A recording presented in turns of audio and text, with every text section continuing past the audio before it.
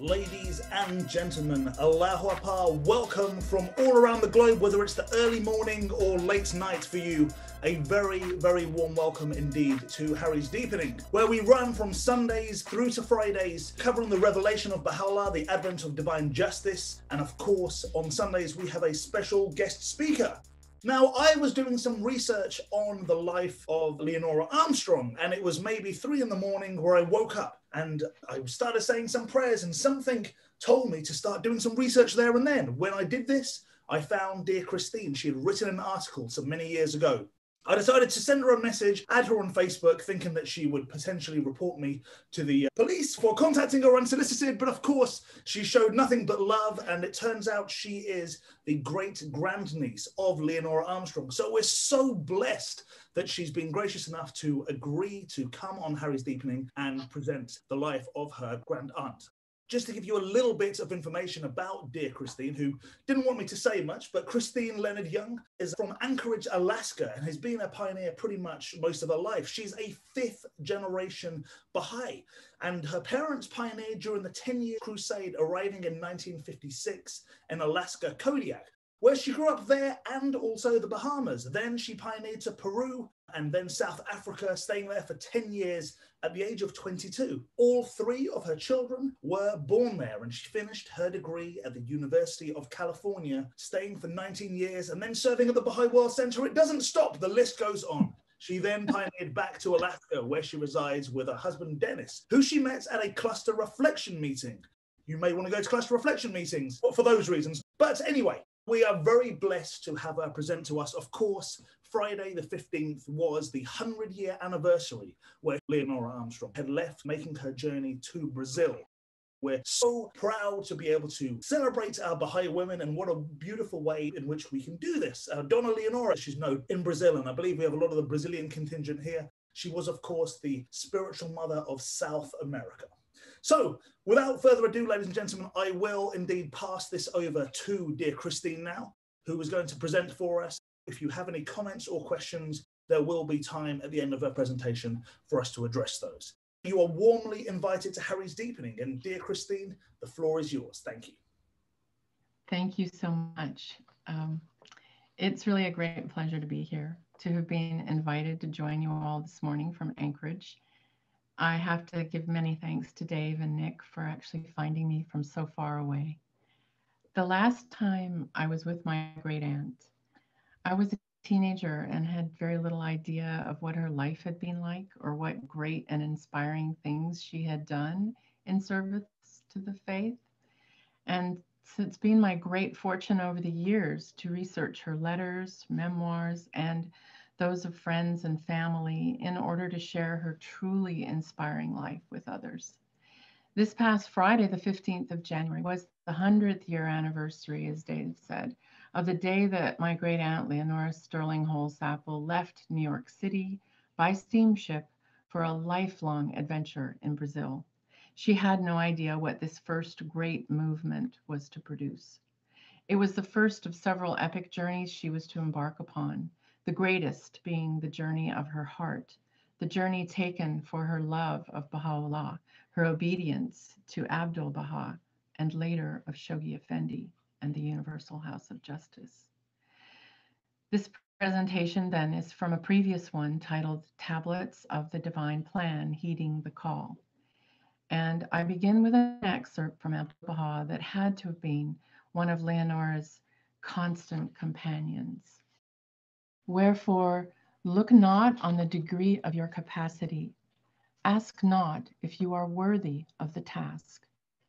Rest ye your hopes on the help and loving kindness, the favors and bestowals of Baha'u'lláh. May my soul be offered up for his friends.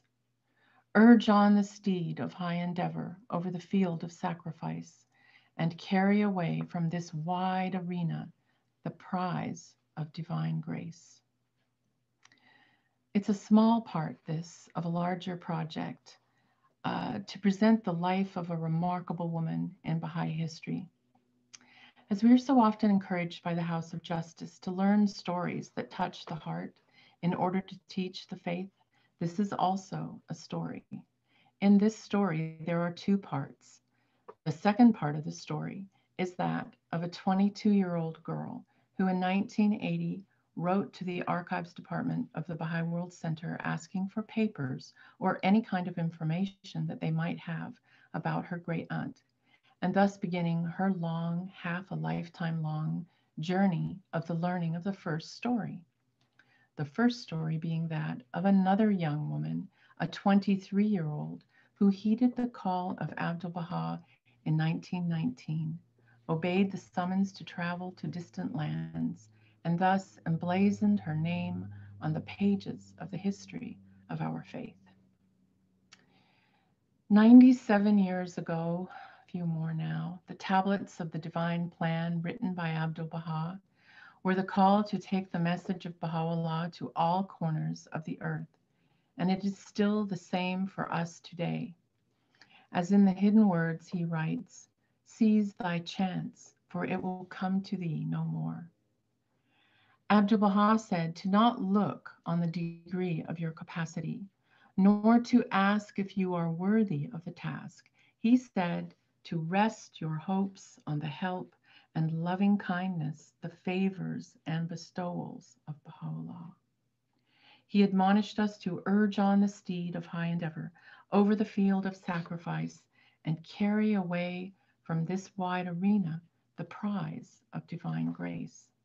So my question for today is, in examining this first history, just how can we be inspired by the efforts of this small, shy young woman of 1919? Her name was Leonora Holsapple of Hudson, New York. She was small in stature, with dark hair and slightly downward sloping eyes set in a sweet heart-shaped face. She had been raised in part after her mother's unexpected death by her maternal grandmother, who had embraced the Baha'i revelation in 1906. Leonora was named after this grandmother, who she says eventually became her true spiritual mother. Having discovered the Baha'i revelation, as it was called back at the turn of the 20th century, at the age of about 76, Grandmother Sterling had been put in touch with Isabella Brittingham, another early American Baha'i, with whom she then corresponded.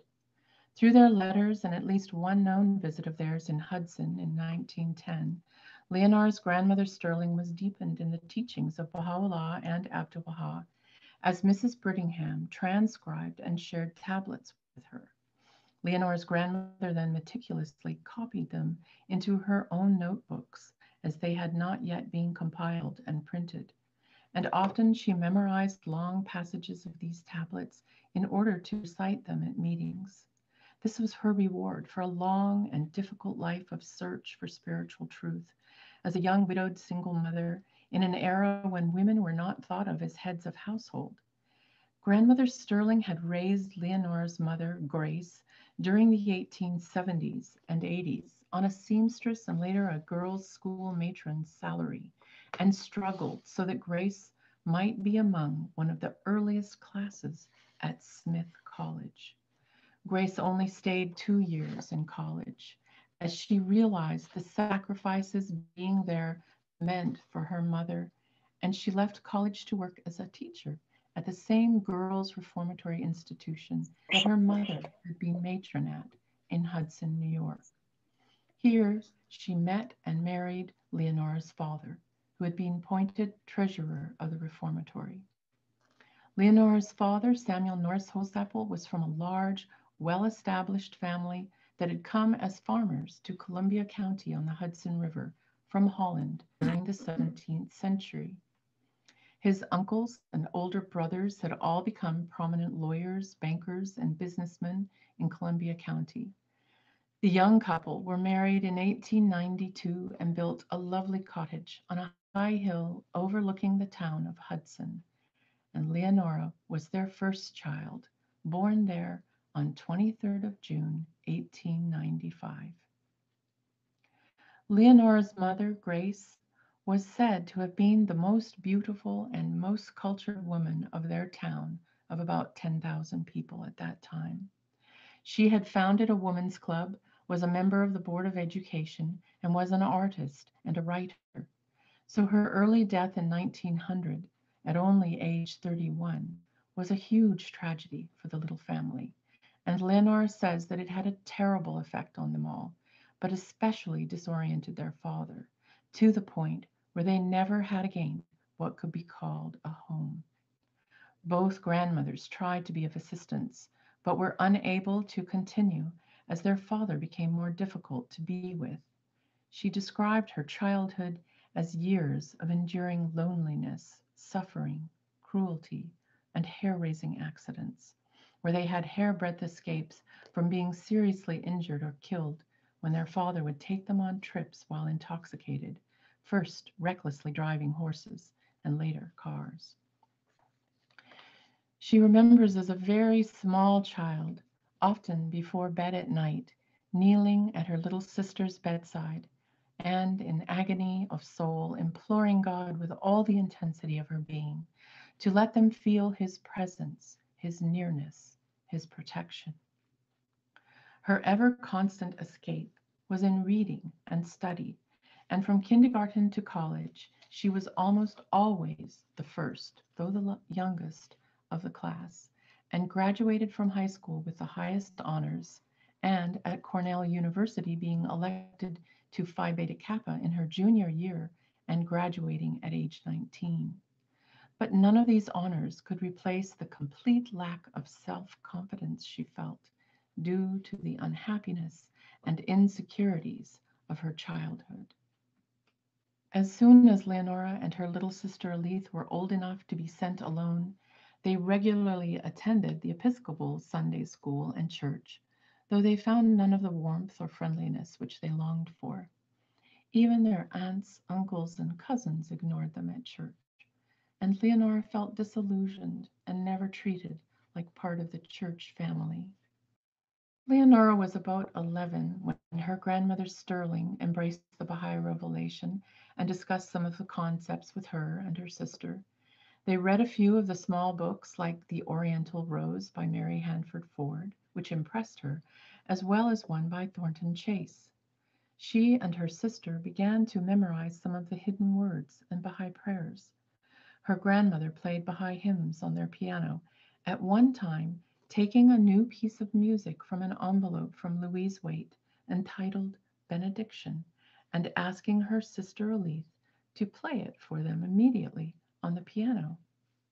Grandmother Sterling also devoted much of her time to writing long letters about the faith to all the people she had ever known, and Leonora observed her enthusiasm in giving the message to everyone she knew or met in any way, even calling on the ministers in all the local churches, whether white or colored, in the city of Hudson.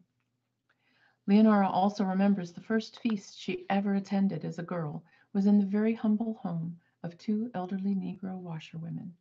So we see a pattern was being set for her life, though she did not know it. In 1912, when Abdu'l-Baha visited America, Grandmother Sterling was overjoyed to be able to attend public meetings with him in New York City, and also had private meetings with him, at one of which he pinned a big white rose on her coat. At this time, Leonora was at Cornell University in Ithaca, and she could not get permission to interrupt her studies that spring for the 220-mile-long journey to New York City in order to see Abdu'l-Baha. Her grandmother Sterling was busily trying to arrange for him to visit their town of Hudson, just 80 miles north of the city, during the summer, and Leonora felt reassured that she would have a chance to meet him there. Unfortunately, after flurries of letters during April between Grandmother Sterling and Mrs. Brittingham, it was proved to be impossible to fit into Abdu'l-Baha's schedule, and their disappointment was intense. While in high school and university, Leonora tried to follow her grandmother's example of spreading the Baha'i message. She would speak of it to friends or classmates, however brief the opportunity. Actually, one of these friends wrote to her more than 50 years later to say she had joined the faith and wanted to come serve with her in Brazil. So Leonora became more convinced of the truth of the Baha'i teachings as she enrolled in classes at Cornell in comparative religions, including a complete course on the Bible with a famous professor. She never told anyone, but she had secretly read the entire Bible straight through when she was just a small child. It was also during these formative teenage years that both Leonora and her sister Alith attended Greenacre Baha'i Retreat in Maine with their grandmother, and also as housekeepers at Fellowship House for summer sessions. Here she was brought into contact with many early American Baha'is and had the opportunity to be part of a micro Baha'i community. After graduating from Cornell in 1915, at only age 19, Leonora worked for 5 years teaching Latin in high schools, and also 2 of those years doing social work in Boston, where she was able to be part of a larger community of Baha'is. Most particularly, she recalls living near the Obers in Cambridge, and that while she lived there, May Maxwell also often visited from Montreal. Leonora pinpoints that the event that touched her heart and set her on a consecrated path for the rest of her life, little knowing that she would spend 60 years serving the cause in Brazil, was her attendance at the unveiling of the tablets of the divine plan. On the evening of 28 April 1919, a hush fell after the last strains of harp music left the hall, and an expectant atmosphere prevailed as the speaker moved to the front of the meeting room of the Hotel McAlpin. The estimated 600 delegates and friends gathered in New York City for the 11th Baha'i Convention and Congress had just enjoyed a feast together and a talk by Harlan Ober on the purposes and hopes of the Congress. The night air was alive with the excitement created only by the momentousness of the occasion, the revelation of the tablets of the divine plan of Abdu'l-Baha to the Western world. Abdu'l-Baha had made many requests of the American Baha'i community, entrusting among others this message to them through one of the friends traveling from Palestine to the United States. He said, "Let me see what the friends of God in these states will do. Will they arise with a superhuman energy and spread the lights of the sun of reality in all those great cities, towns, villages, and hamlets? I have pointed out to them the highway of service. Will they walk in it?" The convention talks made during those special days were filled with details of these meetings with Abdu'l-Baha over a period of several months, including many direct quotations, and in which Abdu'l-Baha urged and encouraged the friends on to greater heights of service. One wonders how the hearts could not be touched after these entreaties from Abdu'l-Baha himself. Soon after attending the 1919 convention in New York City, Leonora wrote a letter to Abdu'l-Baha asking for his guidance in how she might best serve the faith, but the answer was many months in arriving. Communications with post-wartime Palestine were difficult, inconsistent, and unreliable. The translation was made by Shoghi Effendi in July 1919, but the tablet didn't reach her until several months later in the spring of 1920. Even though World War I was officially ended, the long-term effects of disrupted travel and communications, as well as the continued instability of Palestine and the Middle East, hampered travel and delayed most mail service. The tablet revealed to her by Abdu'l-Baha at Baji took more than 6 months to reach her in the United States. In March of 1920, Leonora was staying as a general helper in the household of Safa and Sarah Kinney during her vacation from teaching school and planning to attend that year's convention planned in New York City, when her long-awaited reply arrived in America from Palestine. In it, Abdu'l-Baha counseled her, beginning, "To the maidservant of God, Leonora Holsapple, Cambridge, Massachusetts, USA. Upon her be Baha'u'lláh. He is God. O thou who art believing in God, thy letter was received. Thou hadst expressed thy great wish to be of service to the divine threshold and to heal the infirm with a divine panacea, the infirm who is afflicted with passion and self. Spiritual malady is more severe than physical illness, for it may be that the latter may be converted by the least remedy into health and vigor, while the former will not be cured by 1,000 well-known remedies. He ended with, "My hope is that thou mayest become a spiritual physician." So on a practical note, Leonora had also been led to correspond with Martha Root in order to get advice on what part of the world needed a resident Baha'i. I don't think they called it pioneering just yet. Leonora had saved enough money for a one-way ticket on a steamship to South America. She figured that by the time the ship sailed on January 15th, she would have enough to pay the passage to Rio de Janeiro, Brazil, and to live there for 2 or 3 weeks. Martha had originally recommended Argentina, having visited Theosophists there on one of her earlier travels for the faith, but later changed her recommendation to Brazil after having received a letter from a Theosophist friend she had made in Santos. She felt that teaching work would go well through him and his contacts there. This change in plans only came up near the end of 1920, and Leonora had already spent some time learning Spanish. Now, all of a sudden, she was planning a move to a country whose language and culture she did not know at all. Meanwhile, over the months, Leonora had wavered in her resolve. Originally, her soul had been moved with great conviction to break with convention, to go as an unmarried woman into an unknown country without a job and just her meager savings, not having one friend, nor even knowing the language. Most of her family did not understand her heartfelt desires and tried to dissuade her from leaving home. Her father had all but disowned her, but she happened to have some very supportive friends who continued to encourage her. And right at the point where she was wavering in her determination to take the plunge, she happened to have to make a business trip up to northern New York State.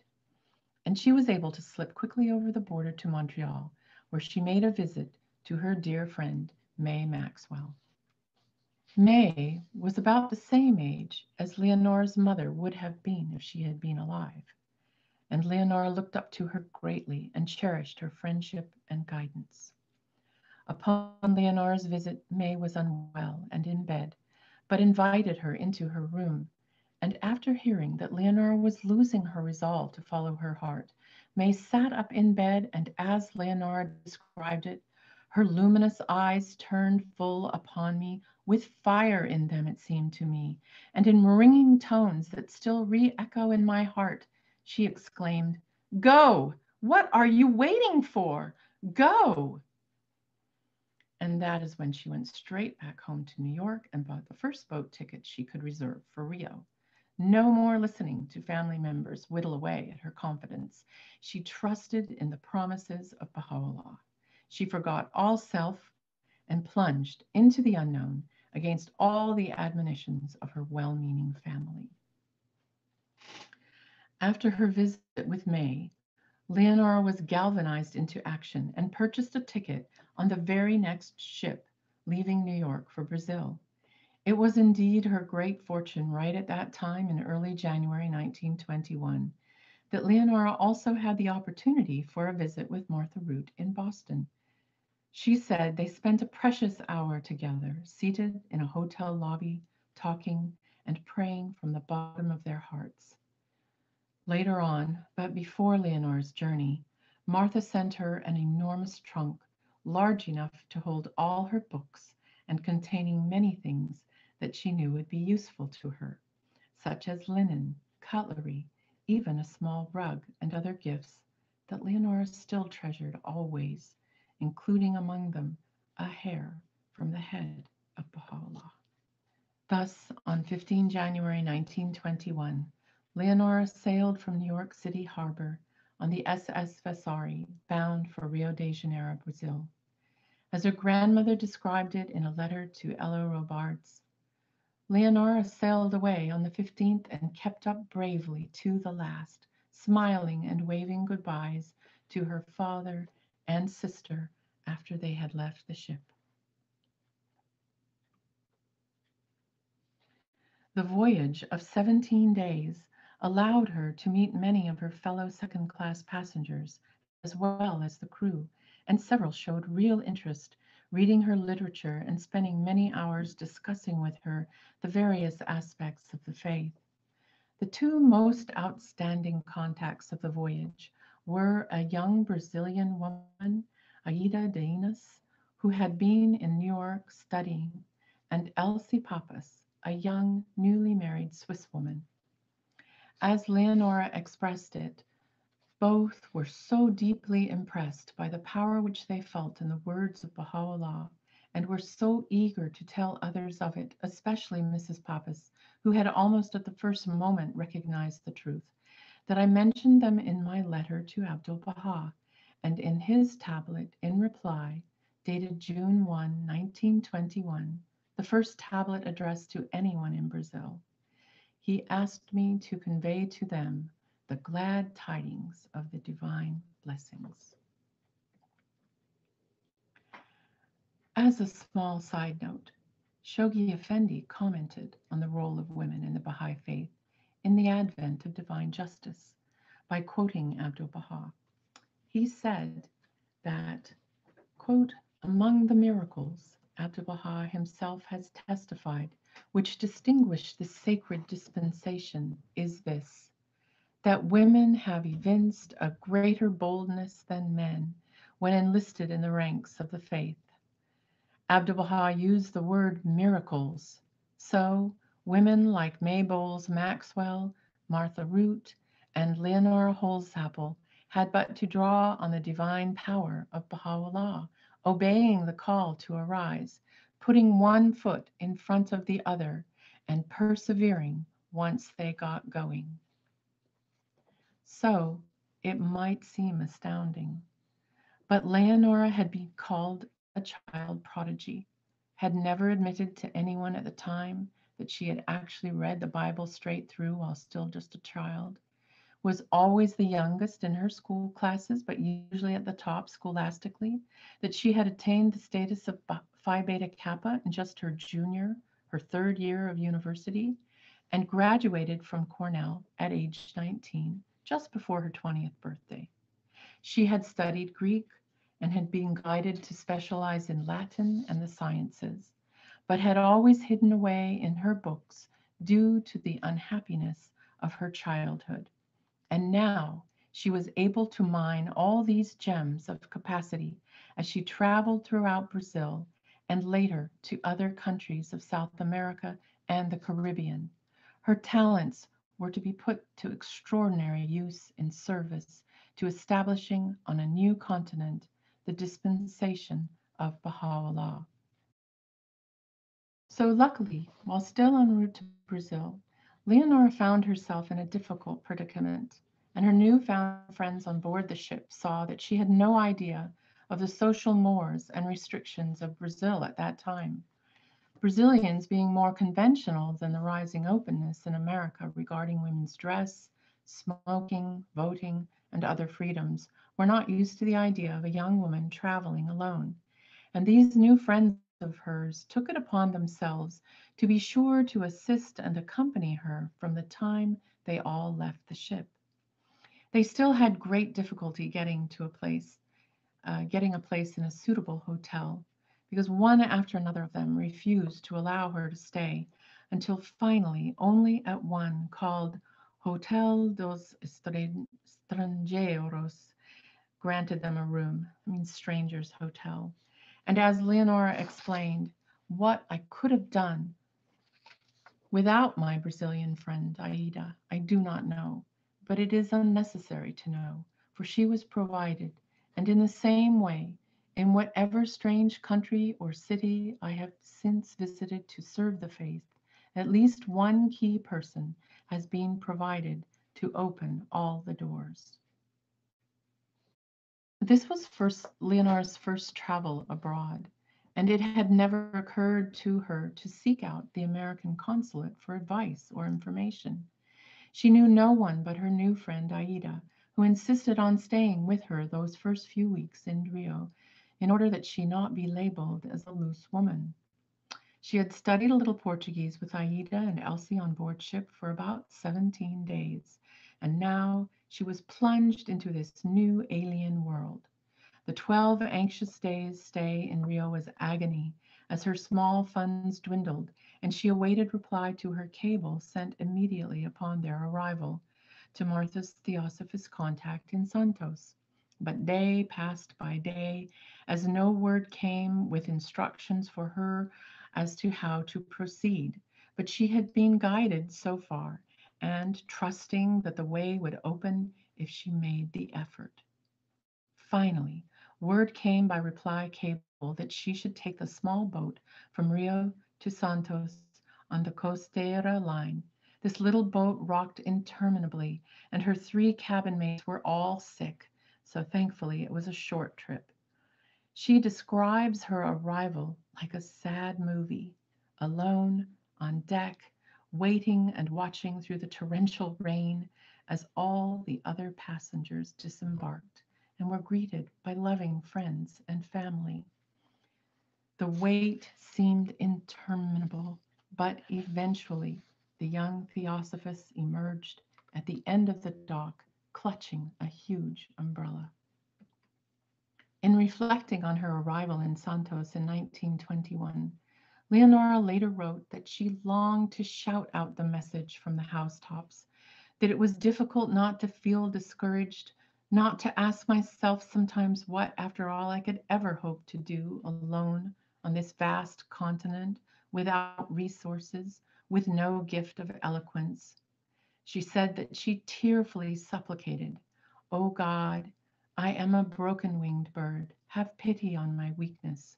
Strengthen me by thy power." There were no airplanes, no telephones, no internet, no email or Facebook. She eagerly awaited the arrival of each ship from North America bearing letters from friends and family. They came only once every 6 weeks. One such letter arrived during her first year there, addressed on the outside simply to Leonora Sterling Holsapple, Brazil. Inside it said, "To the maidservant of God, Leonora Sterling Holsapple, unto her be the glory of God, the most glorious." It then went on to say, "He is the most glorious. Thy letter was received. Do thou thank God that thou hast enlightened thy sight, and art giving light to the sight of others too, that thou hast drunk from the overflowing goblet of the love of God, and art also giving to others to drink." About her first months in 1921 in Santos, Brazil, Leonora remembered, "My bare little room, lacking in comfort of any kind, and looking out on the kitchen and also the unspeakably poor food, were different from anything I had ever known.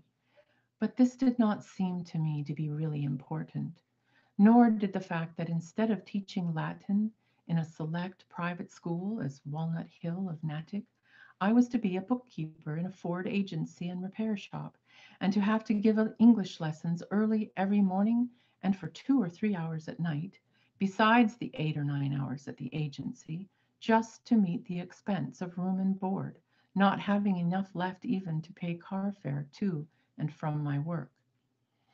Abdul Baha had expressed a hope for me that I might become a spiritual physician to heal the infirm with a divine panacea. And in his tablet to Martha Root, he had said that if some souls with perfect severance, devotion, firmness, and steadfastness in the covenant journeyed to South America, they would become like unto Peter and Paul, confirmed. Perfect severance. That was the key to success, as Martha had so impressed upon me when she came to Boston to talk with me shortly before my departure. Severance from dearest friends, comforts, profession, from everything, in order to gain the blessings of being poor in all save God. So, as Leonora described it on one particularly gloomy, cloudy day while walking along a squalid street, She had the sudden realization that she had the glorious promises of Baha'u'lláh on which to fix her gaze, as well as in his personal tablet to her, that there would arise from these regions such a melody as to rejoice and exhilarate the supreme concourse. Despite all her discomfort, long hours, hard work, and futile feelings that she was accomplishing so little, she alone succeeded in laying a foundation of contacts and knowledge of the language and society of her newly adopted country. In April 1921, after struggling to earn her livelihood with a meager office job and teaching English very early each morning and fighting also a severe case of typhoid for several months, she began to make inroads into teaching through meeting with theosophists and was encouraged to present a talk at the National Esperanto Conference in Rio. She applied to present her talk, thinking that she would not get invited, but was indeed accepted. So after being in Brazil for only 3 months and still knowing very little Portuguese and virtually nothing of Esperanto, she traveled to Rio on her own and gave a talk in Esperanto on the Baha'i faith. Well, not only was she timid about giving talks in public, but Leonora had developed a style of speaking where she quoted pieces from Abdu'l-Bahá's Paris talks. Thus, her listeners could not help but be affected by his words of love, unity, and hope for the future. When her theosophist friend encouraged her to give a talk for the National Esperanto Conference that year in Rio, she not only had to prepare her talk, but she had to translate it into Esperanto, the language of which she barely knew. By New Year's Day 1922, just 11 months after her arrival in the country, she gathered more fruits of her perseverance. Despite her shy, timid personality, she had learned to rely upon the words of Abdu'l-Bahá and Baha'u'lláh in order to open the doors to teaching. And Leonora had another opportunity to give a talk about the faith, this time at Festa Fraternidade, held in Sao Paulo, and also a talk at a local spiritualist center. This is an example of Esperanto. Then early in 1922, Leonora's father sent her money for a passage home to New York and encouraged her to come by way of the Amazon, thinking that this would be her one chance in a lifetime to see such an important area of South America. But by careful economizing, Leonora was able to stretch the money to include visits to several days, weeks, or even months in all of the principal cities on the way. Leonora had been especially drawn to the city of Bahia because of the exhortations of Abdu'l-Bahá, and she had longed to visit. So on her arrival, she went first to the American consul to check for mail and was asked personally by the consul if she would like to teach his children for 3 months in exchange for room and board. She knew her prayers had been answered in a way to provide for a meaningful stay in Bahia, and the sea air, good food, and the consul's comfortable home helped her regain her health and strength. She gave lessons only during the mornings and had the remainder of the day for Baha'i work. With the help of an organization, Star of the East, which was affiliated with the Theosophical Society, she was able to hold weekly meetings at their headquarters, print and distribute handbills, and get announcements in the newspapers. As an added attraction, she offered to give lessons in Esperanto, which she managed to teach by keeping always a lesson or two ahead of the pupils. And in her preparation each week for the Baha'i talks, she was assisted by a good Portuguese teacher. The first person to respond to her teaching in Bahia was embracing the faith was Claudenor Luz, a young man who was owner of a small bookshop which she had first visited while in search of a Portuguese Bible. From Bahia, Leonora continued on up the coast of Brazil by ship, stopping at the major ports of Recife and Fortaleza on the way to Belém at the mouth of the Amazon River. It was on this first trip back to the United States that Leonora met Belma de Barros, who became the first Brazilian of Recife to declare their belief in Baha'u'lláh.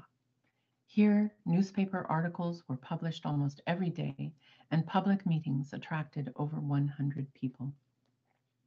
In Belém, Leonora gave public lectures and garnished astonishing newspaper publicity. As she headed up the Amazon River, her contact in Belém, Senor Castillo, arranged to publish the Paris Talks manuscript in Portuguese and distributed pamphlets she had left with him. Traveling upriver for 8 days in a gaiola, or a little cage-style boat, she made stops at Santarém, Óbidos, Parintins, and Icotiara, where she made contacts where possible. Leonora stayed 1 week in Manaus as guest of the president of the Theosophical Society, Senor Gastão de Castro, and his wife, Dona Ernestina, a wonderfully kind couple who showed true Brazilian hospitality and helped her give several public meetings. One was to an audience of about 200 people, another was attended by over 300 people. She delivered a paper to the Theosophist group, and several newspaper articles were published. She had private interviews as well, including one with the son of the governor for the state of Amazonas. On the return voyage down the Amazon to Belém, Leonora talked with a newspaperman from the state of Pará, which resulted in a few articles. She delivered a talk on deck of the ship for 60 passengers. She gave booklets to a woman heading for the interior of Argentina, Bolivia, Peru, and other South American countries who was eager to share Leonora's teachings. From Belém, Leonora returned to New York and her previous position working for a year again at the New York State Training School for Girls in Hudson, and soon was appointed chief parole agent. Her happiness at being with her family and Baha'i friends again was indescribable. And during this visit, she spent as much time with them as she could. The work she was doing with what was called the delinquent girl problem was interesting to her and something she really enjoyed. As she supervised and planned the work of 4 or 5 other assistant agents, coped with vast correspondence, and counseled girls previous to their parole. Also, she had some traveling to do, received an excellent salary, and had her own private apartment in the institution where everything was done for her, right down to her mending. Her career was going well here, and more importantly, she was earning better income and able to add to her depleted financial savings again. She knew she had made just the barest beginning in the immense country of Brazil, and that there were new Baha'is needing to be nurtured. She received letters from Claude Norluz in Bahia of increased interest in the faith, and she began feeling strongly drawn to return.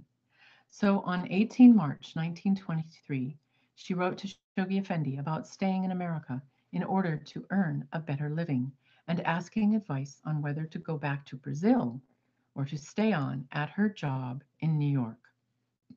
He urged her to return to Brazil. Leonora's younger sister, Alith Holsapple, had also graduated from Cornell a few years behind Leonora and become a social worker, following in the paths of their grandmother, mother, and her sister.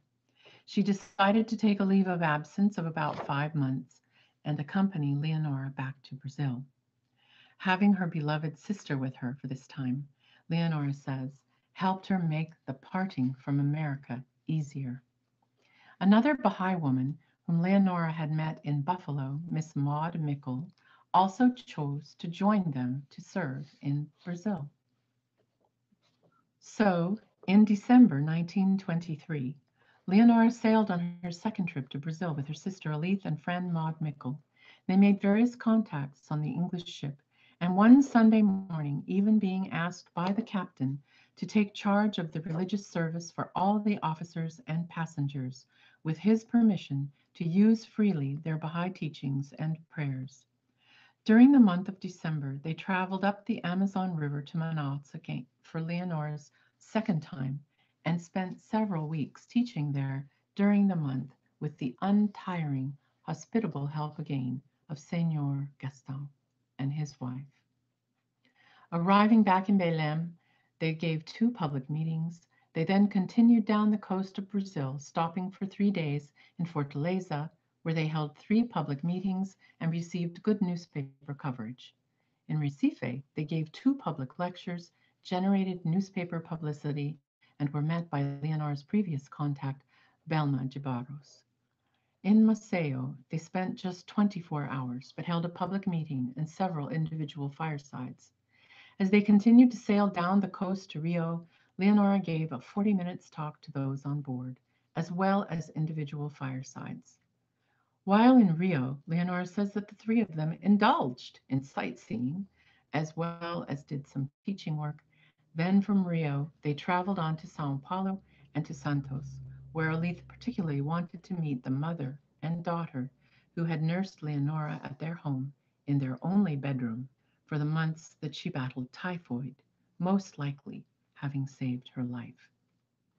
In April 1924, the three arrived in Bahia, and Elith then returned to the United States aboard the SS Voltaire. It was exceedingly hard for Leonora to part with her sister, whom she loved so deeply. The value of her sister's moral support all through the years could not be overestimated. Material assistance, too, as Elith later sent her clothing, Baha'i books, and money in emergencies. Eventually, Leonora simply could not calculate the encouragement and support she received from her only sister. So the three arrived back in Bahia during April 1924 with sadly depleted funds, owing to all the stopovers and prolonged stays. Once Elith had sailed for New York, Leonora and Maud needed urgently to rent a cheap house immediately, as they could not afford a hotel for long before they would completely run out of money. So they bought one chair for each of them and one table, which they had found in a second-hand furniture store. The Bazar des Pobres, or Poor People's Bazaar, as well as two straw mattresses. These, with their trunks, were taken on a donkey cart up the steep hill to the little house they had found. Leonora wrote that, quote, the house had a cement floor, but if I remember rightly, no ceiling, nor, as we found to our disappointment, any running water, nor a stove of any kind. Two young Negro women, our neighbors, kindly loaned us a small charcoal burner on which we cooked until I had earned enough money from lessons to be able to buy one. An amusing incident comes to my mind. Sometimes during the first nights we were frightened at hearing our gate open, so thought we should put a bell on it. I purchased one, therefore, for 4 mires, but Maud, on making some calculations, as she was the housekeeper and my part was the English teaching and translating, became alarmed and announced that we should be starving by the end of the month without that money I had spent on the gate. Thus, I was obliged to appeal to the shopkeeper to take back his bell. Researching the value of 4 mires in 1924, it was approximately 10 cents. But in our current value, it's about $5 and a half or £4, something around there. So the foundational teaching work of Bahia now began in earnest and was described by Leonora in part as centering around the assistance of their first devoted Brazilian Baha'i, Claudinor Luz. She explained how he used to climb up the hill at night to our meetings, bringing others. After a short time, we had been able to buy more chairs. But it was really far out of town, and our steep hill was so muddy and slippery in the rainy season as to be a little dangerous. Thus, as soon as our financial situation permitted, we moved into the city, renting the entire second floor of Rue Chile 21, the principal street in the center of the upper city, hence the best possible location for Baha'i meetings. Claudenor at once had a large placard made bearing the words Centro Baha'i in large letters, which extended across the entire front of the second story of the building. Two medical students who were attracted to this placard or by the newspaper notices were instrumental in making one of their most important contacts, that with a group of workers in Calzada, one of the poorer sections on the outskirts of the city.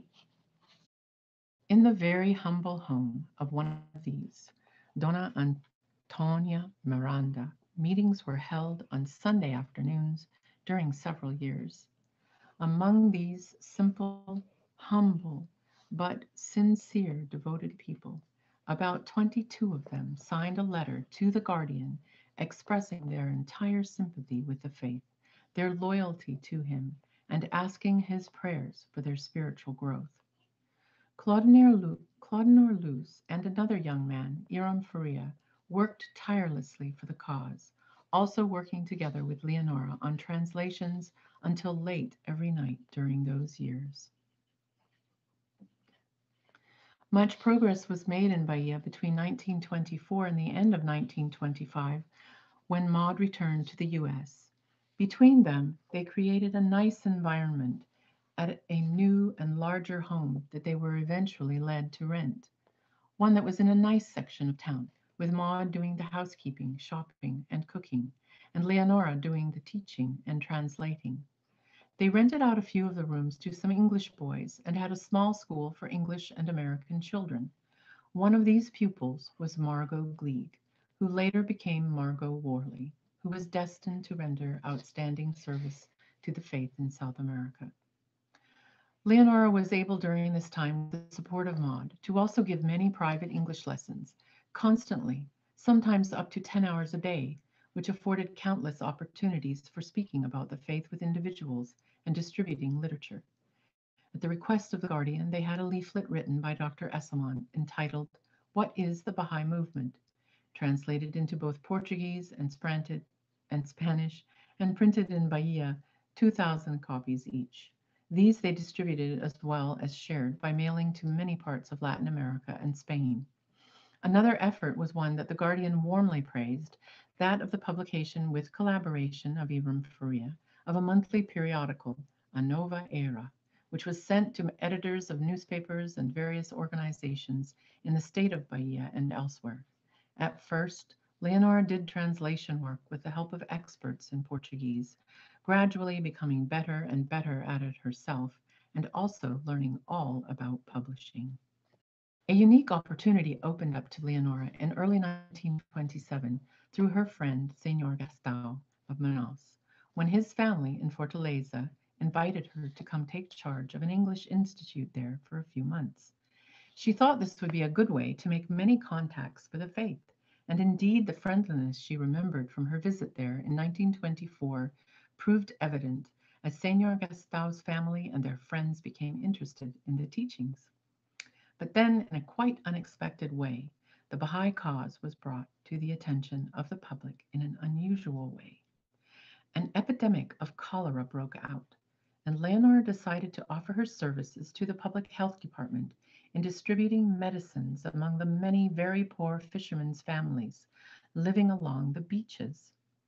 The newspapers called her the enfermera dos pobres, or the nurse of the poor, although she had never ever been trained in or practiced nursing. But this notoriety opened the door for other opportunities to share the faith, including the invitation to speak to all the prisoners in the state penitentiary in their chapel on Easter morning.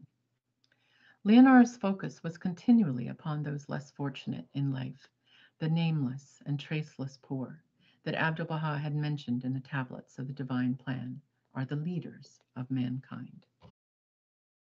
In 1927, Leonora's father sent her money again for a passage to New York from Brazil.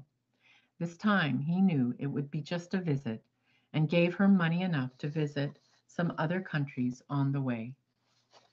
She visited family and friends in New York and at Greenacre in Maine. But this was another of her courageous and extensive trips involving teaching stops in 9 countries. And our time is pretty much used up this morning. In brief, on this voyage, she visited Haiti, Trinidad, Suriname, or Dutch Guyana, Guyana, which was British Guiana, Curacao, Panama, Venezuela, and Barbados. Later on in life, Leonora would continually berate her teaching efforts. But when surveying her early teaching work from 2021, it seems most likely in her comparison to the intense teaching she had undertaken during those early years of introducing the faith to so many countries, towns, and villages on the South American continent and the Caribbean, that she felt ineffective in her later efforts. What she wasn't taking into consideration were the dozens of new pioneers who settled on the continent from about 1937 onward, following in her footsteps. The many travel teachers she hosted and introduced to her friends as fresh inspiration in her teaching work, or the immense labor she performed for the future of the Brazilian people and other Portuguese speaking communities in her persistent, continual translating of the Baha'i writings into that language until her death.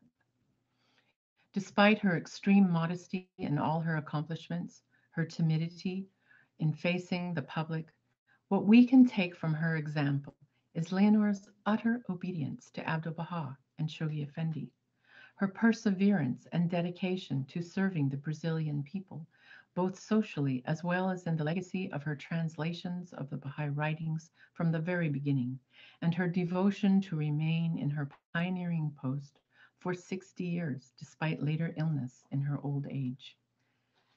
So, in answer to my originally posed question about how we can be inspired, we can see how the tablets of the divine plan were the impetus as well as the sustaining spirit to all those who left their homes to spread the Baha'i revelation during the formative age.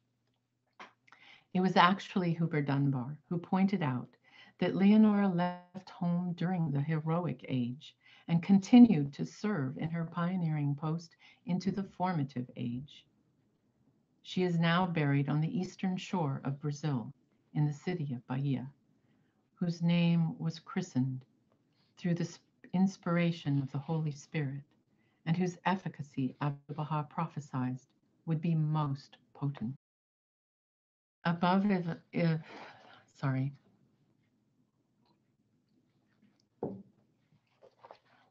Above is the facsimile of a postscript added to a letter of 25 May 1925 by Shoghi Effendi in his hand, which reads, "Dear spiritual sister, I always eagerly await your news and every information you can give me as to the progress of your valuable work. Never feel disheartened. Remain steadfast and confident. The hour of triumph will strike, and the record of your heroic efforts and services will ever adorn the annals of this mighty cause. I assure you of my continued prayers, Shoghi." The constant encouragement from Shoghi Effendi over the years through his stream of letters kept Leonora going, as well as the 2 tablets she received from Abdu'l-Baha.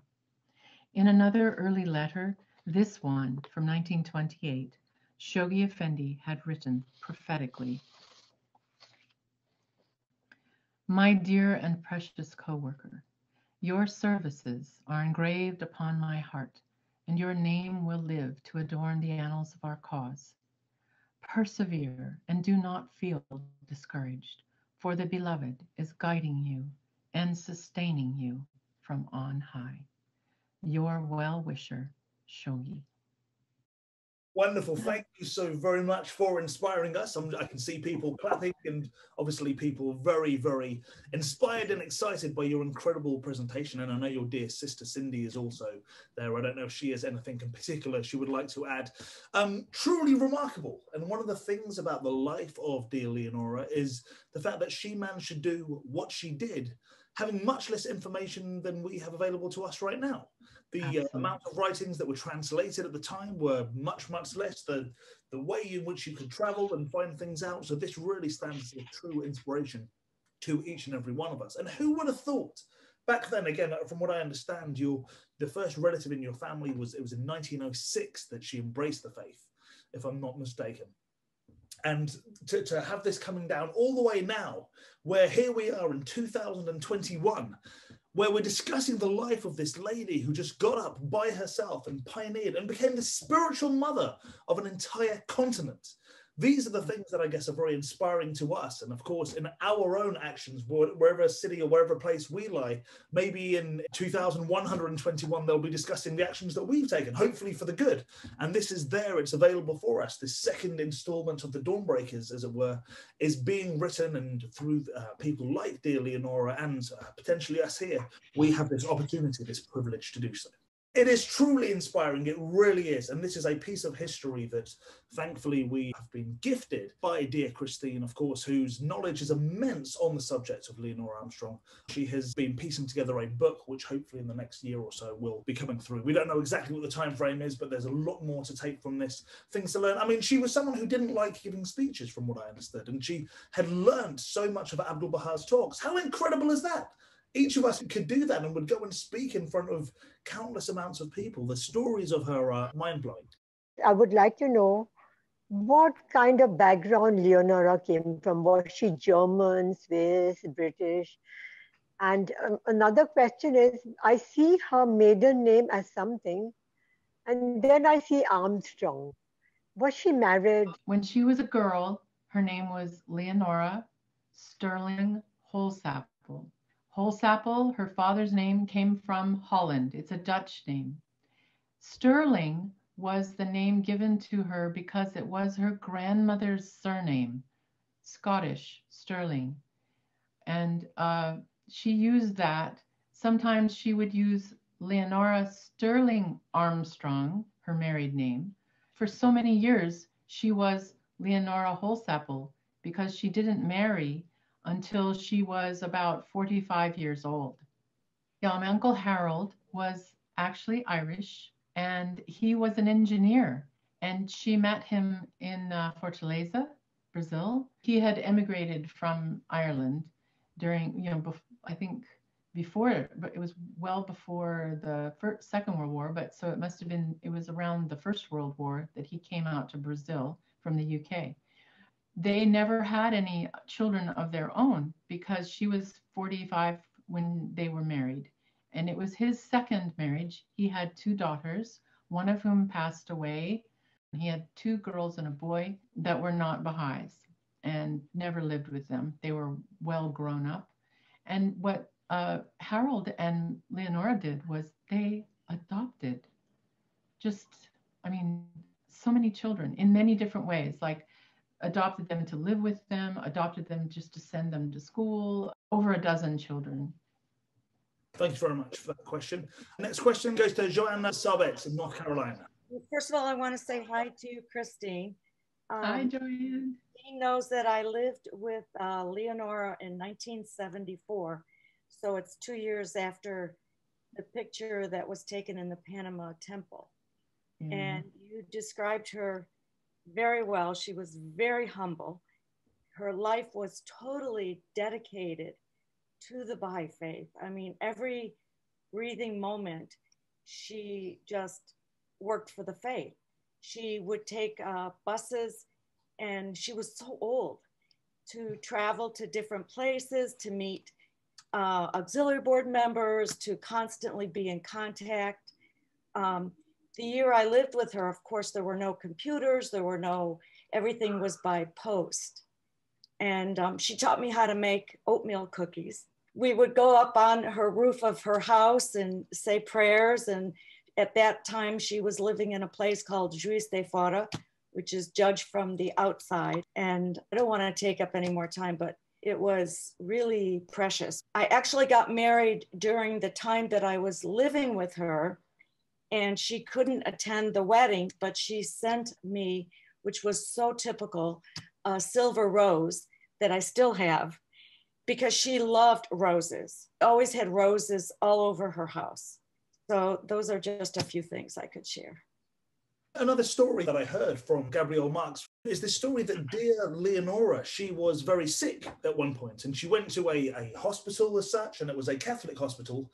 And they said to her, we just want to check that you are indeed a Catholic. And Leonora responded saying that she is indeed a believer in Christ, and she accepts His Holiness Christ, and certainly the Bible is very special to her, but she's also a Baha'i. And while she was very sick, that was when she was in Spain. She was in Madrid studying Spanish in 1930. and she contracted scarlet fever. I get all the diseases mixed up. I have to double check that. Don't quote me yet. But definitely, when the nun found out she was not a Catholic, and she was doing x-rays, and she smashed her like hard into the metal of the x-rays machine, and just knocked her about and really treated her rudely. It's true. Which just shows her character at every turn, again, facing these trials and tribulations and carrying on where she could have potentially said something different. We have another comment or a question to be made from dear Nasrin. Nasrin, please. Allah, dear Christine, I do remember Donna Leonora's husband, herself, her beautiful house in Juiz de Fora. I remember going to a conference in Recife, in Bahia with her. We were a lot together. We were like, one family with Donna Leonora. But I just wanted to say that whenever we had hands of the cause in our house in Belo Horizonte, Donna Leonora would come from Juiz de Fora, even though she was not the healthiest, or she was healthy, but she was not very young then. And I had the honor of saying the memorial prayer for her husband in Juiz de Fora. So many memories from her. She was the most intelligent lady. She dedicated all her life to translating the writings, Baha'i writings, the very first prayer books, Seven Valleys, all these books from English to Portuguese. I just wanted to thank you, Christine, for honoring her life, for bringing her into everybody's minds, because just the very short version in Ruhi 7 book, to me, was not enough to talk about Leonora. Allah Hapa. Thank you very much for your comments. Ladies and gentlemen, I'm aware we've got a few comments, a few people waiting. If I could ask dear Alex Boyson from Norway next to make his comment or question. Thank you, dear Alex. Maybe you can say something about how you see your relationship to Abdul Baha in light of Leonora's relationship to the beloved master. I think I would need like another couple of years to write on that question, how it actually affected my life, because this book has gone with me everywhere, and I've moved from continent to continent and gone through so many different rebirths in my life that it's been with me for all this time, and it has defined me in many different stages. As far as my relationship to Abdul Baha, I really think that the life that my parents lived as pioneers created my attitude towards service to the faith. The fact that they lived it, they were always thinking in terms, everything was for the faith. Every major decision that they ever made was for the faith. And of course, this is like multitudinous, like times 100 with my Aunt Leonora. As I did the research on her life, I discovered that she did nothing except for the faith. I mean, she ate just so that she could translate it was so basic. She did not eat fancy things. She just ate enough to stay alive. In other words, everything she did was in order that she had the strength to stand and go over translations. I have a vision of her the last time I was staying with her when I was 19, where she was building this little house and outside Juiz de Fora, and it was still at the block stage, but she was leaning on the blocks, watching the workmen, overseeing the workmen doing the work, and and she was holding propped up a big sheaf of papers that were a manuscript of a translation, and she was making corrections on the proof as she watched the builders doing the house. She was doing it simultaneously. So it was just like the epitome always focused on that, always. I'm actually one of the many Leonoras from Brazil who were named after Leonora Armstrong. And I was actually 5 years old when she passed away. I was born in Salvador, which is the city where she's buried, and she lived many years of her life, which is the city of Bahia that the master mentioned. My parents were pioneers from Iran in Brazil, and they arrived in 1968. So there are many pictures that I see from them in various meetings and, conferences with Dona Leonora. And so I think there was a story that my mom mentioned that either when she was pregnant or after I was born, she was living in the same city as Leonora Armstrong, and she told Leonora, my daughter is named Leonora after you. And she just couldn't believe it. She was so, as you know, we all know, she was shy. She was so humble. She just, first thing she asked my mom was, what would my first name be? Because she thought that, as a child of, Persian pioneers, they would name me a Persian name. And she said, no, her first name is Leonora, and she has no other name. And so that was, she told me many, many years ago. And I have a memory of her that, which I guess were the last days of her life. She was in bed at a house of one of the Baha'i friends that she lived, I think, her last days with them. I remember being called to a room. I was playing with the host's daughter, she's about the same age as I. And I was called into this room. I don't remember what was said, but I remember seeing this lady, very frail, in bed. And I guess my mom was there or someone, and that was it. Like the memory is right here. I can see her right now, but I can't remember what was said. My father is buried at the same cemetery as Mrs. Armstrong, which is called Cemitério dos Estrangeiros, which is a cemetery only for foreigners. Thank you very much, dear Leonora. Conscious of the time, we'll get some more of these comments, questions on. We'll go to the Democratic Republic of Congo for a quick comment or question by dear Empire, please. Thank you so much. I have to thank all the organizers to bring us, such stories of such souls. It's like great souls.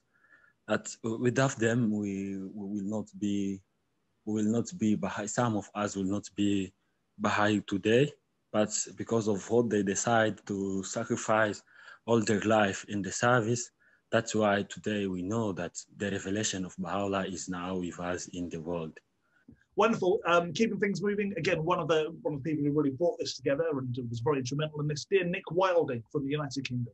Dear Nick, please. Who I understand spent a lot of time in Brazil as well. So please.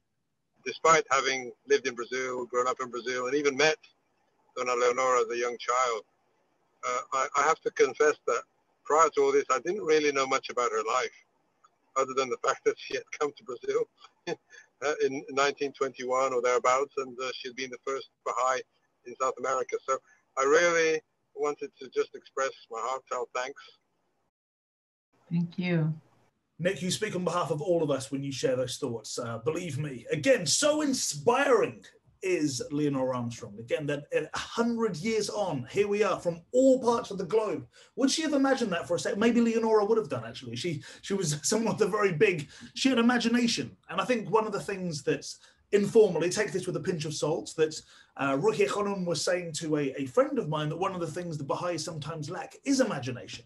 We sometimes don't realize how great the concourse and high, those people in the next world, the powers that are around us are there to really help and encourage us and do these things. And no doubt many of the feats that Leonora achieved wasn't just because she was incredible. Obviously she was, but there was a power that was with her, I'd imagine. And Christine, you obviously speak a lot to this. There were several instances where you could find that in what I researched.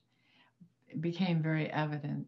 However, the first point about would she ever have dreamed that all these people from all around the world would be talking about her life and lauding her accomplishments, she would have crawled under a bed first. She would have hated all the attention. She really didn't like that at all.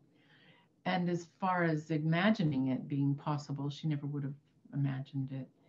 I'm positive that her ability to do all the things she did were through the powers of Baha'u'lláh and her prayer and her trust.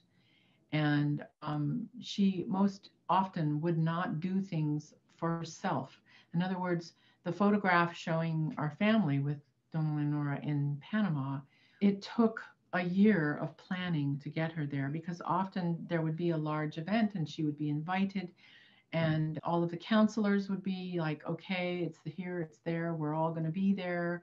And she would say, yes, I'm going to be there. And then everything that was in her life that she was trying to take care of would just be so time consuming that she would put off the planning, and then she'd get to like the last time that she had left to book a flight or something like that, and she'd go and she'd try to book it, and it would be really difficult. But also she would say, oh, I really don't need to do that. She felt it was an extravagance. She didn't want to spend the money on an air flight. She didn't really like to fly. She often in her letters, she would say, well, can't we just go by boat? You know, like, why can't we just go by boat? And so she really preferred that way of travel. And she didn't want to spend money. She didn't want to take time away from her work. And this is what really was the reason why she skipped a lot of events, was because she just knew she had piles and piles of correspondence and translation to do. And that if she left for a week or two or whatever, when she got back, it would just be like, she'd be lost. She'd be inundated with it. And so she would often not go to things. So when it came time for the dedication of the Baha'i Temple in Panama, the Hands of the Cause wrote to my mother, actually cornered my mother at the conference in Jamaica, and said, the Hands of the Cause want Leonora at the dedication of the temple in Panama. It is your job to get her there. You and your husband, Bob, must get her there. And so my mother spent that year trying to work out what they could do. And between my mom and dad, they decided that the best way was to just organize everything for our family and for Aunt Leonora at about the same time. Now, my father was an airline captain, and so we had discounts on air flight and hotels and everything, so he could make the plans for all of us. And what they did was they wrote and told her they were going to do this plan. And she wrote back and said, oh, no, you really needn't. I'm sure it'll all work out. Like, you know, 3 letters later, back and forth, like 2, 4, 6 letters later, back and forth, it was, okay, if you really think that's the best way. And so my mother went ahead and they bought all the tickets. They bought all of the hotel. And we got there early. My dad rented a car, and we were asked to be able to chauffeur her around because there were special events for her. Anyway, it was all planned, because otherwise she probably would have stayed at home and kept translating.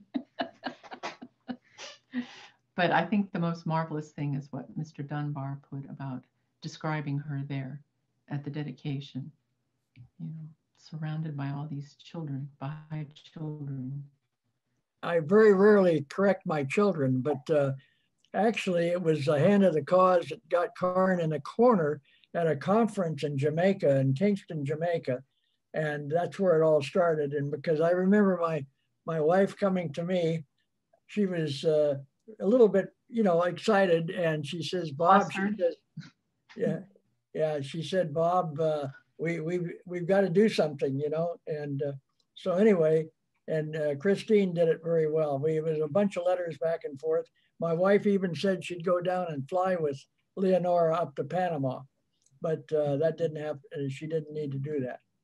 Thank you very much, dear Bob. And thank you, Christine, as well. I see time is ticking on, ladies and gentlemen.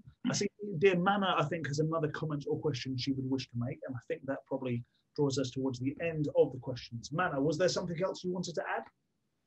The question I want to ask is that if this story that I heard is true or not. When Leonora was on her bed, very sick, there was a lady looking after her. And just before she was going to pass away, this lady saw in her room a whole lot of people. She saw people and people, and she was so amazed to see this. And it just came and then it went. Later on, she wrote a letter, and she was told, I think to the house, and she was told that the concourse on high had come down to take Leonora. Is this story true or not? I'm pretty positive that the story you heard is told by Anne Cotto. And yes, it's true. Anne and Sergio Cotto were the couple who hosted Leonora when she was so ill for the last 4 months or so of her life in Bahia. And there was one other lady living there. It was at the time, because it was like the Baha'i Institute there in Bahia.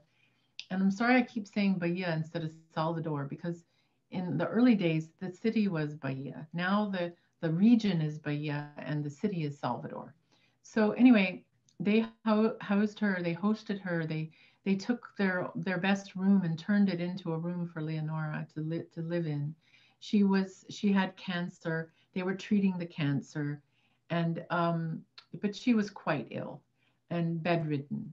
And the story that Anne told is about seeing a group of figures, and that they were from the concourse on high to welcome her. It's a beautiful story. Another description of it from the other young woman who was living there as an assistant as well, and that was Marvel Gray Gerke.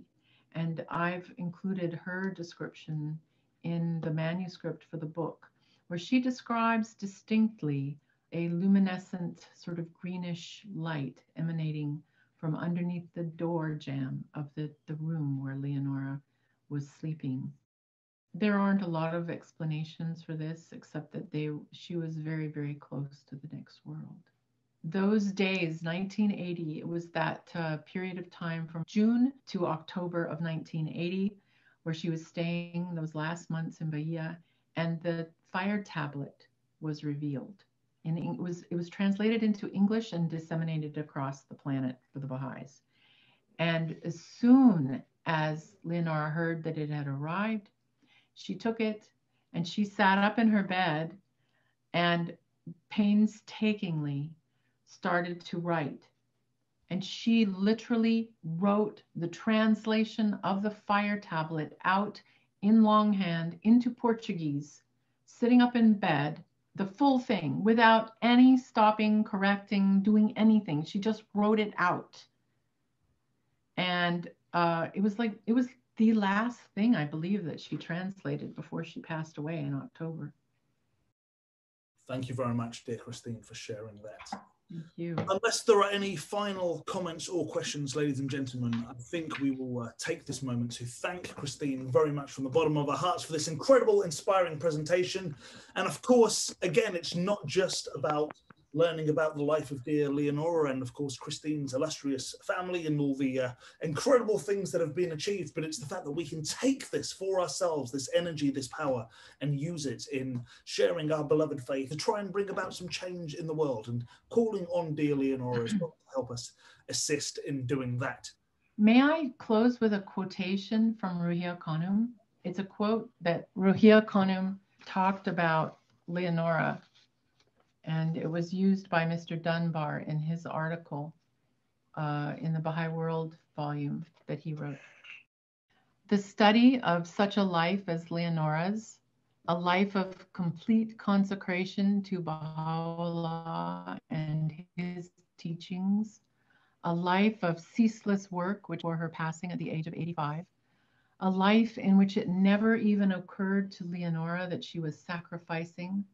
Such a life is a manual for every generation of Baha'is to study, and presents an enduring challenge to all those who would follow in her footsteps.